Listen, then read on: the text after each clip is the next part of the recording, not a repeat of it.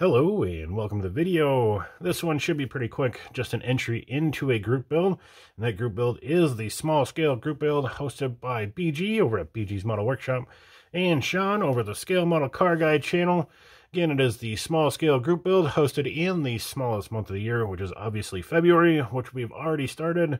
We're a week into it, and I'm just now making the announcement, so I'm really handcuffing myself, making the month even shorter. I seem to have a habit of starting my group builds really late and struggling to finish on time, but hopefully we can buckle down, make up some lost time here in this one. But I do want to thank these guys for hosting this, because I likely would have never dabbled into the small scale, at least nothing in the near future.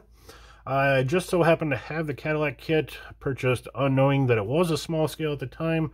Open it up, small scale, multi-piece body, just kind of threw it to the side, didn't think about it again. Till the group build came up, went digging through my stash, see if I had anything. Come across this guy, it was small scale, so why not? Let's give it a go. I do enjoy vintage style kits. This is from 1955, 1956 tooling. So we got some vintage. We'll give it a go. See what all the fuss is about in these multi-piece body kits. Well, we got into it and started being really impressed by the kits with the detail, the figures, the engine detail, things like that. The multi-piece body wasn't too bad, just a lot of test fitting. It'll go together. Again, I had a lot of fun with it. I think it turned out really nice.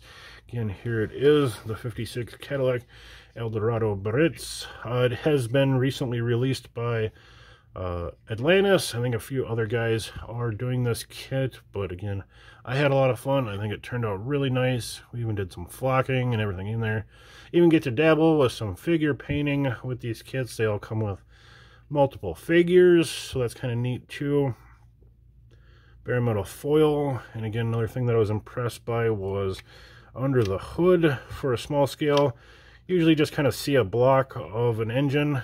Not that it's a whole lot more than that, but it is a pretty nice example of an engine under there. Again, for being 1955, your expectations are a little bit lower, but the outcome was pretty impressive in my opinion. So I decided I want to do all of them that came out in this little run in 1955, 1956. Started doing a lot of research, figuring out how many were released, what ones were released, which ones haven't been re-released, things like that. Keeping my eye open for some more of these kits, knowing that I want to do these at least each year here in the group build.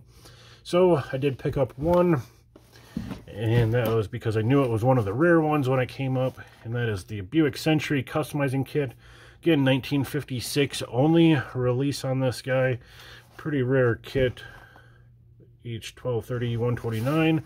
So I was super excited to get this. I love the Tri-5 GM cars, so the Buick is nice. We've got pretty much a completely mint kit in here, totally untouched, ready to go, except for one small thing, and then it's got no back seat in it.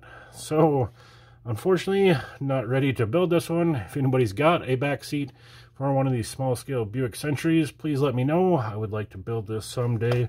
Kind of been watching for some builders or rebuilders. I did pick up a lot of them. We've got a little New Yorker here.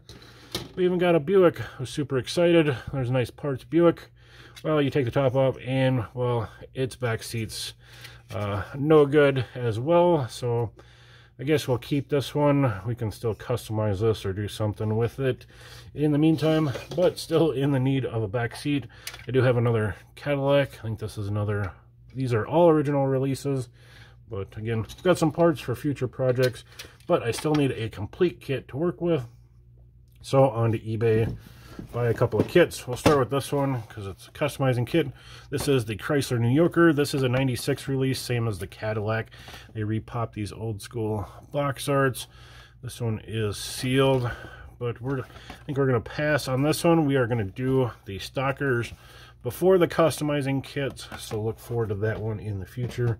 The one we are actually going to build this year is the Continental Mark II. This is before it became a Lincoln Division car. That is a good looking car, big beautiful luxury beast. Again, Revell accurately scaled. This is a 95-96 re-release of the originals with movable hood, exact scale engine, chassis, and the two figures.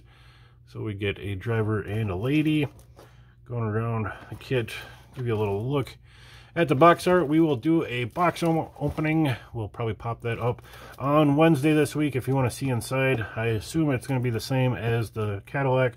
Kind of slab sides, separate roof, separate trunk area, all the good stuff with the multi-piece engines and stuff like that. So look forward to that. Look forward to the group build. Thanks guys for hosting this, giving me a new addiction with these Revell small scales. And with that, we'll see you next time.